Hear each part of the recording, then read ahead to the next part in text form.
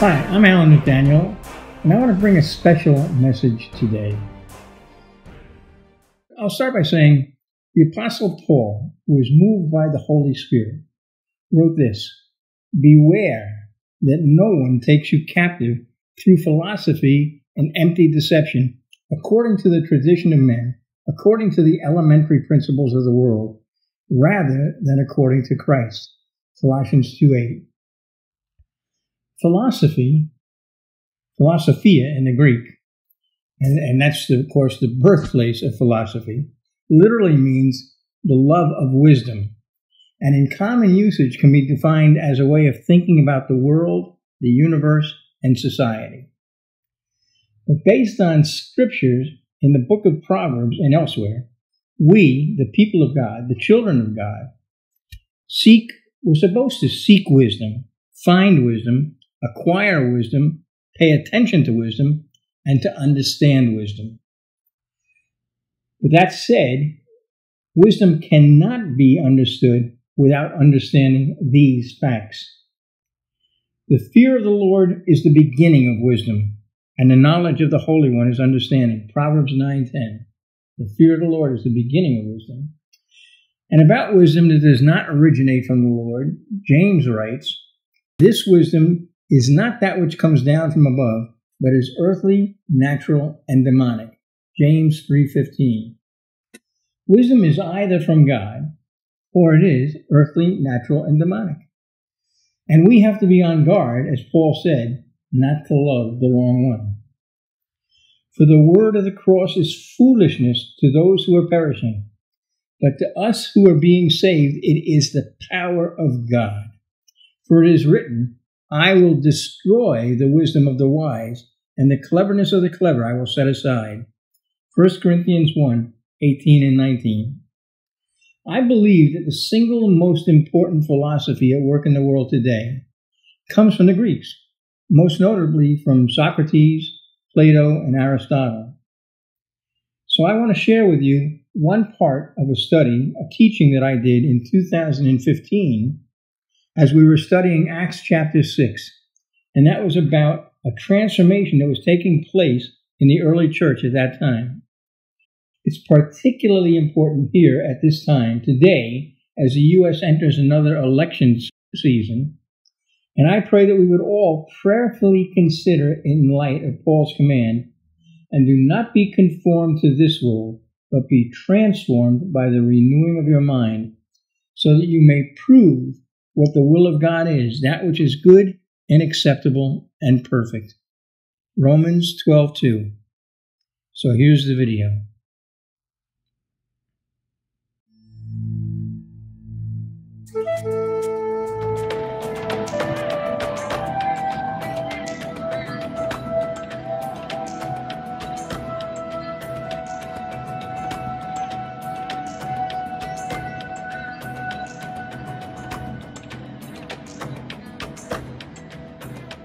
Well, hi there, and welcome once again to In Search of Christianity, brought to you by Bible Talk.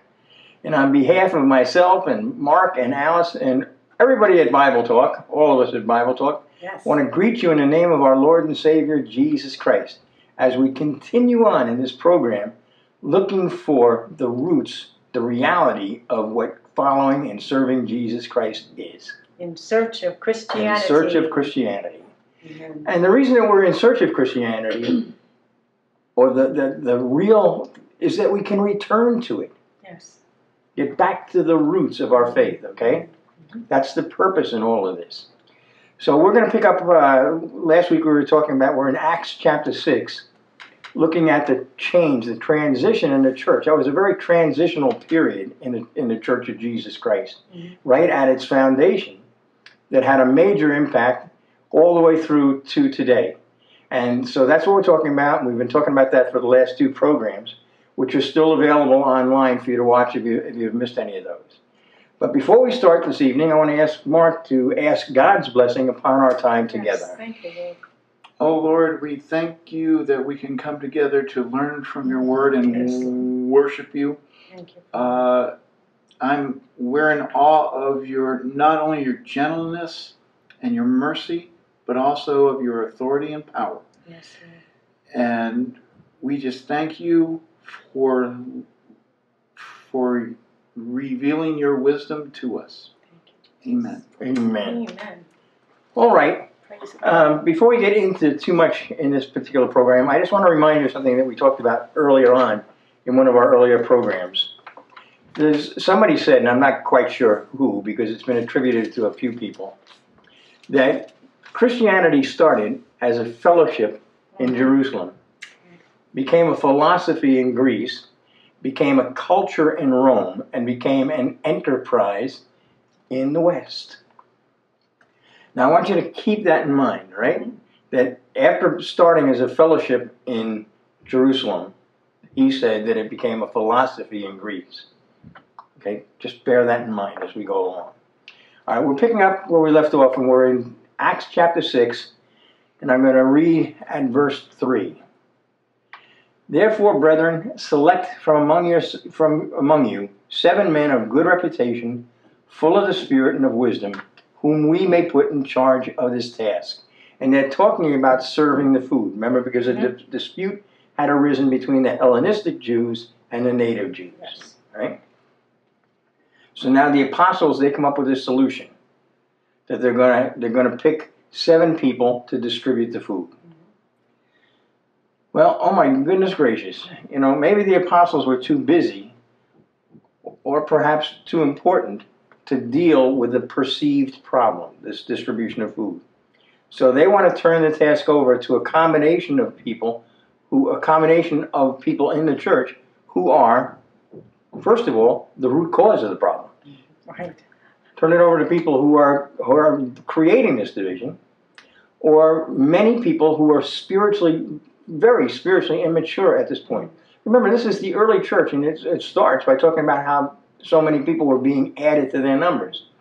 Well, as they're being added to their numbers, they're coming in without a great deal of knowledge about the truth of Jesus Christ. It's true. Yeah. So, and this is why God has appointed the apostles to equip and train them, right? And the other part of that group is people who should be mature enough to understand that the problem is not the distribution of the food, that the problem was division in the body.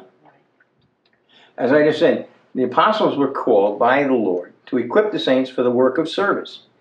But they should have been the most qualified, the apostles should have been the most qualified to know who among the saints was of good reputation, full of the Spirit, and of wisdom.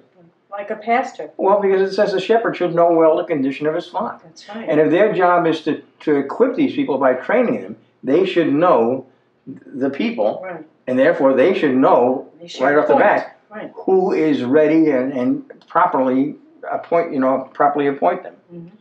And it should be the job of the apostles to appoint them, if indeed God wants somebody appointed. God is into appointing.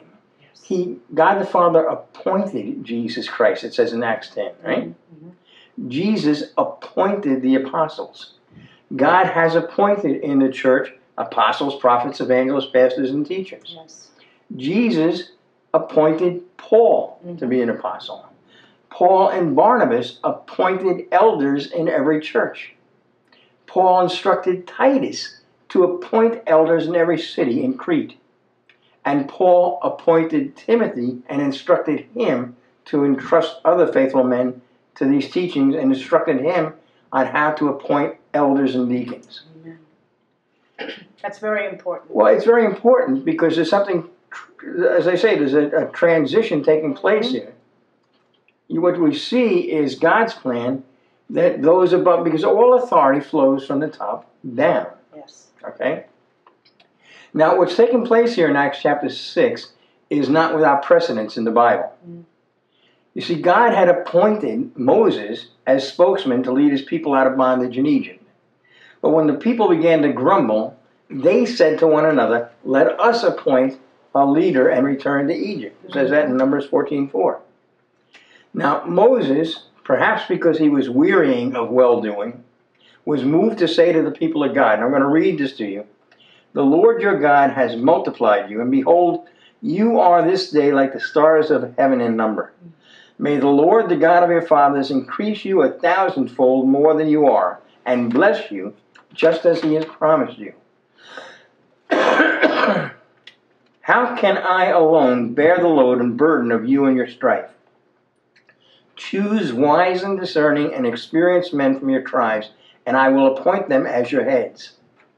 The people answered me and said, the thing which you have said to do is good. Deuteronomy chapter 1, verses 10 to 14. It's just like here in Acts chapter 6. Yes, yes, it sounds almost identical. It is. So it should be important to know, because whatever was written in earlier times was written for our instruction. Right after that, in Deuteronomy 1, it says the very next thing we see is that the people of God are rebelling against the command of the Lord your God. So that plan didn't work, all right?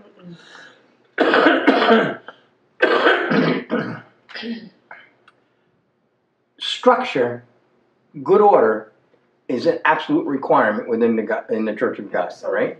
He's not a God of confusion. He's a God of good order. But that structure has to come from the head. And Jesus Christ is the head. So I want to talk a minute about the types of power, all right? The worldly, what we know in the world as structures of power. Now I'm not going to talk about types of economic systems. That's like capitalism and socialism and communism. Those are economic structures. But power structures, that's the way people, who has the power. I'm just going to name some. Now, this may not necessarily be all, but these are certainly the most pertinent. A theocracy. That's one form of the distribution of power.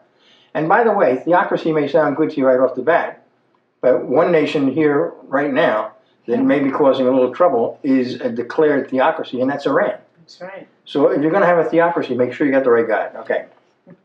A monarchy, a dictatorship, an oligarchy. That's very few people rule everything. A democracy, a republic, which is what the United States actually is, by the way. And the last is anarchy, which means that there's nobody who has the power. It's just, chaos. Okay? Got it. Now, I want to preface this by talking about, just for 1 second, about Jeremiah. Jeremiah the prophet was the great patriot of his time. All right? But he was attacked by his own brothers. He was attacked by priests and false prophets. He was imprisoned by the king, threatened with death, and thrown into a cistern by the officials of Judah. All of this because he was perceived as unpatriotic. All right? Because he was speaking out against what was going on in Israel. Okay? I'm going to say something now, and I want you, I hope this makes your hair stand up on edge and makes you tingle a little bit. But before you throw something at me through the screen, I want you to take and think for a second and see if you can prove that this statement is incorrect. Okay. Christianity is very simply a kingdom ruled absolutely by a dictator. Yes. Can you find fault with that statement? No. No.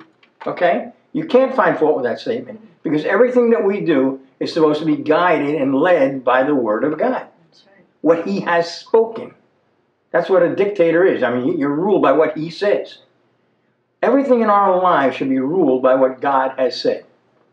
Thy word is a lamp to my feet and a light to my path. Yes. Okay? Now, when Paul was writing to the church of the Colossians, right?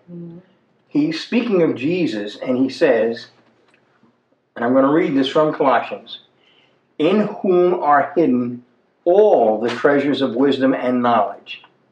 I say this so that no one will delude you with persuasive argument.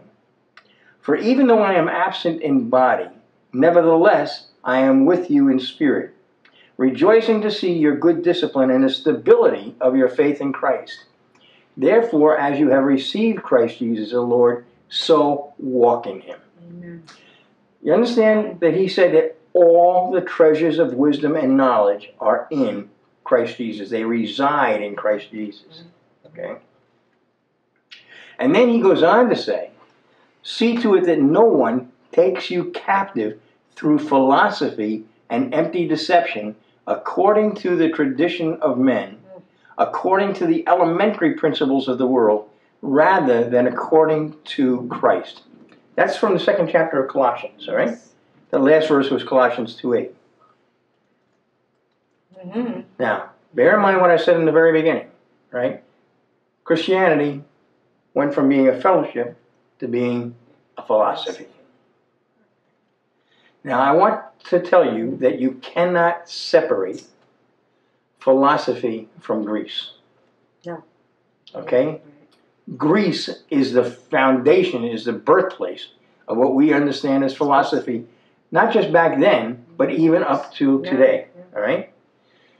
I mean, if you're talking about philosophy, you have to talk about Socrates. You have to talk about Plato. You have to talk about Aristotle. Okay? Socrates is like the father of philosophy.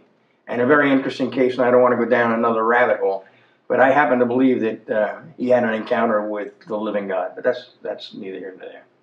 Socrates' greatest student was Plato. Mm-hmm. All right? Plato's greatest student, I hear the rolling thunder. Plato's greatest student was Aristotle. Mm-hmm. Okay? Do you have any clue who Aristotle's greatest student was? No. No. Alexander the Great. Ah. He was a tutor for Alexander the Great, Wow. who conquered the world of his time. Right. So that's the philosophy, the concept. Why do you think Alexander's father, Philip, appointed a philosopher to train and teach him? Because philosophy is in a sense, it's their greatest god. All right. Philosophy, by the way, means a love of Sophia, wisdom, but it's a worldly wisdom. James talks about a wisdom that is earthly, natural, and demonic. Right. Mm-hmm. So it goes from Socrates to Plato to Aristotle, and then to Alexander the Great, who conquered the world. Well, he didn't just conquer the world. You have to understand. I mean, it starts with him conquering the Persian Empire. So if you look at Daniel, the statue, you see the transition, from that Persian Empire, right? Right. But it then goes down to the Greek Empire. Mm-hmm. And that Greek Empire conquered Israel. Ah. Okay? Mm-hmm. Before the Romans were in Israel, the Greeks were in Israel. Right. Now, what Greek influence was called was Hellenistic. Okay. The Hellenistic Jews. Hellenistic Jews were typically, it's not just a matter that they weren't from Israel originally, it's that they were under Greek influence. Oh, okay.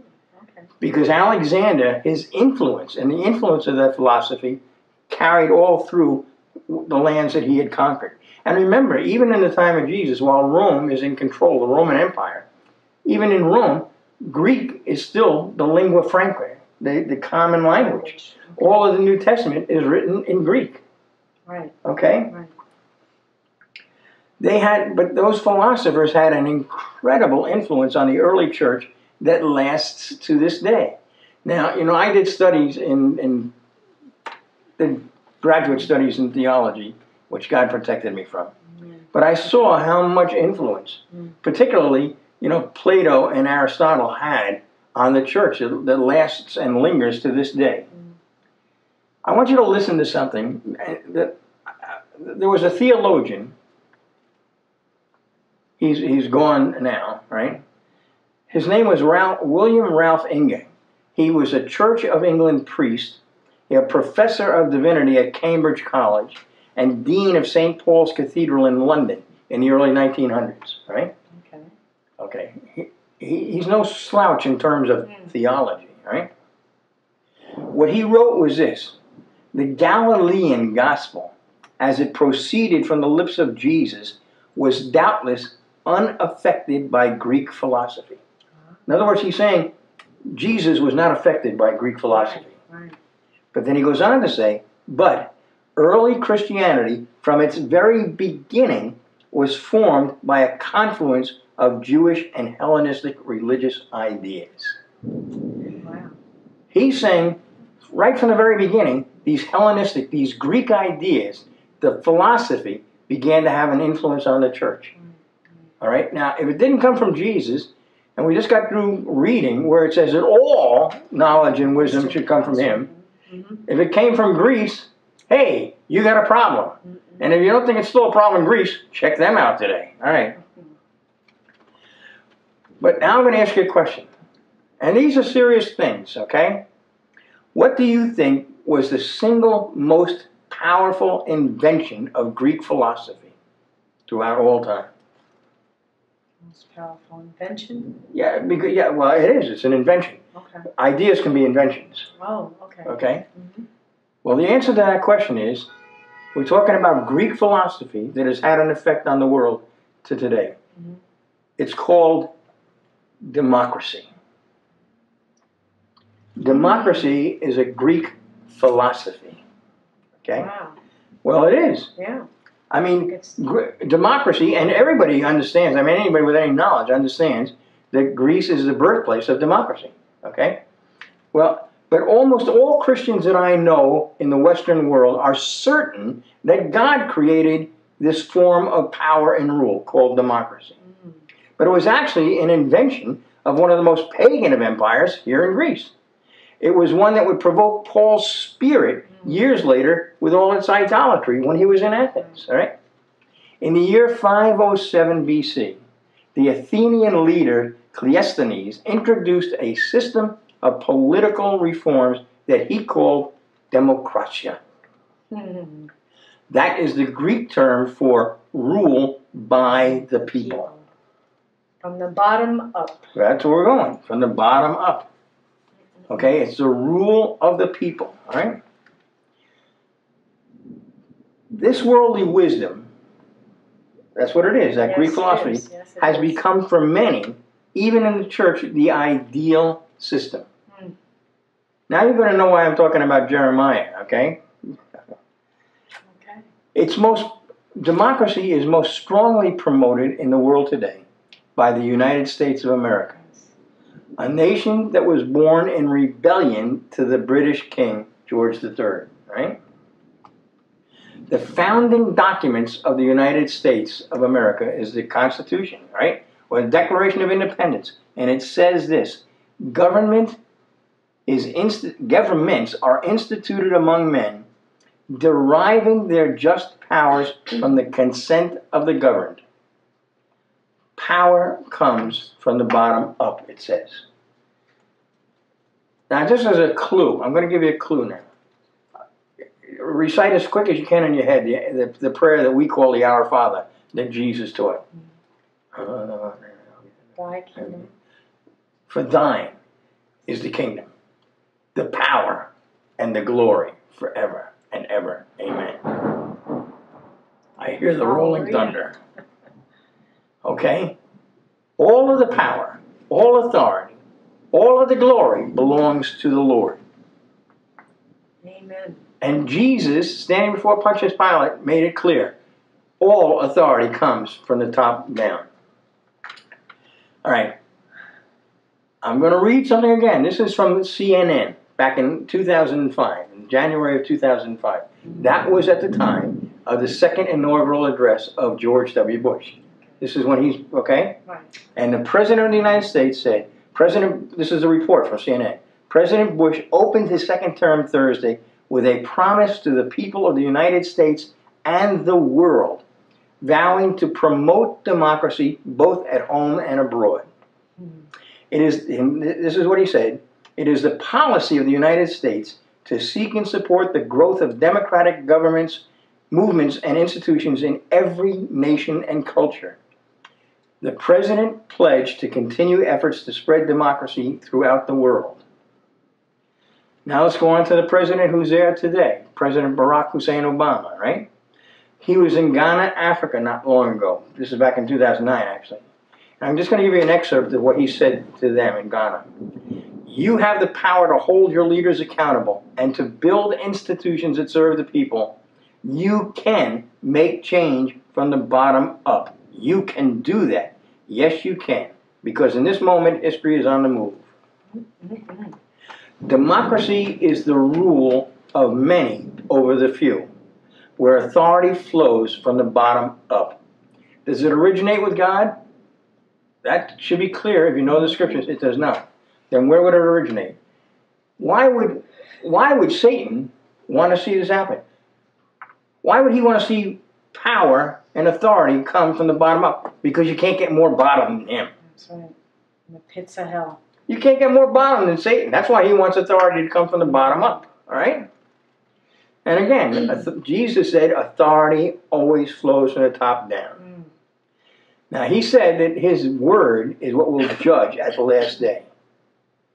Right? Amen. That's right. Yeah. His word is what will, we're all going to be judged by his word. Right. Okay? Remember what I said before. Christianity is simply a kingdom ruled absolutely by a dictator. Yes. The very great danger in democracy, that philosophy, that Greek philosophy, and you better come to understand that that's what it is. It's a Greek philosophy. The great danger is that with the liberty and the freedom that Christ so dearly purchased for us on the cross, we will begin to think that we are in charge. You're not in charge. And I want to speak to anybody involved in formal ministry out there. And as we've talked about, every Christian has a ministry. Right. If God gives you a ministry, you want to know something? He has not put you in charge. No. He will always be in charge. His word will always be the rule. Amen. Always, all right? It's like he may assign you to a task and give you the ability to do that task, and then you are responsible for that task. But you have to do it as unto the Lord, led by the word of God. And not lean on your own understanding. Not lean on your own understanding. So you know what? You're not in charge. That's right. That's one of the big problems in the church today, where the church is going off and askew. Let me just close that part by saying this. When you come to understand about democracy, all right? The Word of God says this: every knee will bow, and every tongue confess that Jesus Christ is Lord, to the glory of God the Father. Hallelujah. Amen. We are all going to be submitted to His authority. Yes. We are all subject to His authority now. And if you are doing something and it is not being led by His Word, you are in rebellion. And the Word of God says that rebellion is as witchcraft. There's a lot going on in the church today that we call good, but it's witchcraft. You need to think about something when you start to seek and search for truth in God's Word, that there are things that are going on in the church that we're celebrating that shouldn't be. Which is why God spoke through the prophet Isaiah so long ago and said, woe to those who call evil good and good evil. There is a lot that we're doing in the church today that we're calling good, and it's simply evil. Whatever's being done in the dark will be brought to the light. And God is revealing this. He's bringing it to the light. Yeah, I know. And I'm sure this will upset a lot of people. The fact that I'm saying democracy is not, we live in where our citizenship is in heaven. That's what it says in Philippians 3:20, all right? Okay, I was born again. I'm a new creation in Christ Jesus. Before I was saved, I was a warmonger. Yes, you were. I absolutely was. And if that's the demonstration of patriotism, I was as patriotic as you can get. Yes, you were. But I was born again, born from above, with a new father and a new citizenship, a new kingdom. Yes. Our citizenship is in heaven, all right? I'm submitted to that. Yes. I am submitted to that. And it's not a democracy. It is not a democracy. It is a dictatorship. It's a theocracy. The thing is, it's a loving dictatorship. Benevolent dictator. What he speaks brings life. Yes. Remember Ramah. Ramah was a time when the people came to Samuel, who was the judge. In other words, he was the one that God was speaking through. And they said, give us a king that we might be like the other nations. And God said, you want a king? You can have a king. But here's the way it will be. And it is like the other nations, all right? It's like the world. And he said, and he showed exactly what it would be like. And what he said it would be like, he spoke into, it was a curse on everybody that rejects him from being king over them, which is exactly what he said to Samuel. Absolutely. He said, they have not rejected you, they have rejected me as being king over them. God is a God of good order. There is a structure, and that structure is in the Church of Jesus Christ. That authority flows from the Father to Jesus Christ, moves into us, and give the Holy Spirit that has been placed within us gives us the power to live the fullness of life there, the abundance of life that is there. Praise you, Jesus. All right, I don't want to go on. I ask you, please, if you're watching this, don't leave and mentally and spiritually walk away from this. Have a conversation with the Lord. That's right. Talk to Him about this. Think about it. Pray about it. I've always said, don't take my word for anything. Test everything that I say against the Word of God. Amen. All right? But we need to be prayerful about the life that we're living, because Christianity today simply, by and large, does not look like Jesus Christ. And if you don't believe that and you haven't done this yet, go back, read the Sermon on the Mount, Matthew 5, 6, and 7, and see if that's what you see here in the church. And I don't say that for judgment. Hallelujah. I say it for encouragement. So, until our next meeting, I pray that God bless you, use you for the glory of His name, and draw each and every one of us closer to Him, that we might come closer to one another. In Jesus' precious name. Well, God bless you and goodbye until the next time we gather here electronically. I have no expectation that the world will hear this and turn from democracy and surrender themselves to Jesus, the King of Kings, the Lord of Lords, who is a benevolent dictator. Yes, His word rules. For it is written, but a natural man does not accept the things of the Spirit of God, for their foolishness to him, and he cannot understand them because they are spiritually appraised. 1 Corinthians 2:14. Now, democracy may be the lesser of the many evils that mankind uses to try and keep order. But at the end of the day, it is either Christ or chaos. Choose who you will serve. Far away stood an old rugged cross, the emblem of suffering and shame. But I love that old cross, where the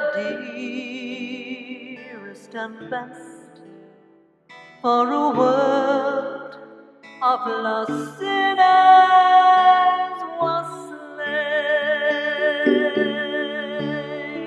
So I'll cherish